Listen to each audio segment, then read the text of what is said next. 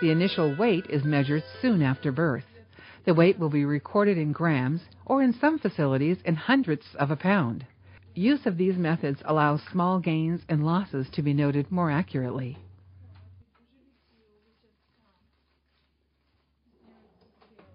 The surface of the scale may be cold, so covering it with a blanket or towel before balancing or zeroing it will protect the infant from unnecessary cold stress. Normal weight for term newborns, that is, any baby born at 37 to 42 weeks gestation, has a range of 2,600 to 4,000 grams, or 5 pounds 12 ounces to 8 pounds 13 ounces.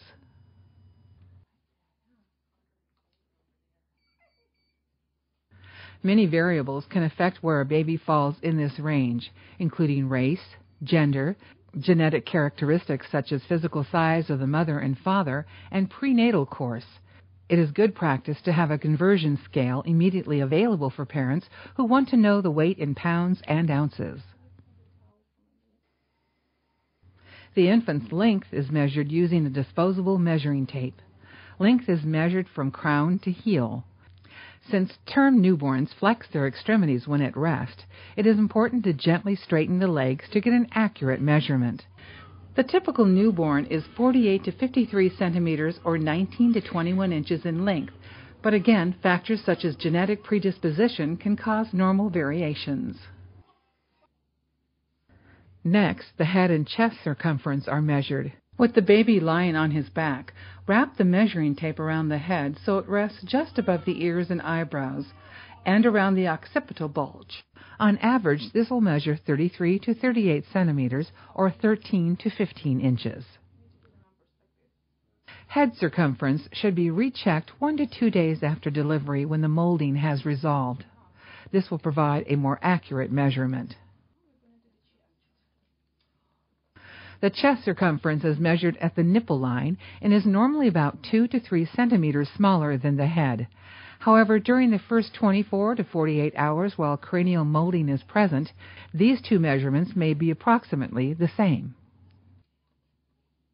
The abdominal circumference is measured just below the umbilicus. The abdomen is normally rounded and somewhat protuberant, with a measurement approximately equal to that of the head.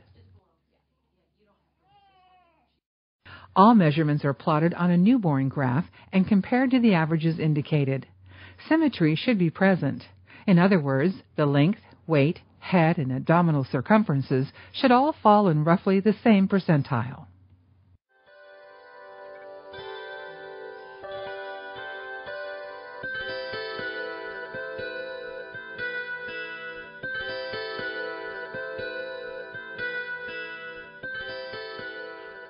When visualizing the trunk, gently palpate the clavicle or collarbone and observe the infant for symmetry in arm movement, because sometimes the clavicle will fracture during delivery.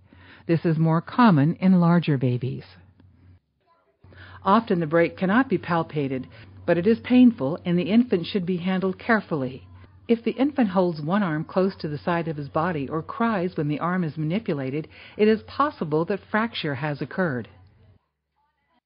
The diagnosis will be confirmed by X-ray. It will heal over the first few weeks of life, and a small lump may form as this occurs.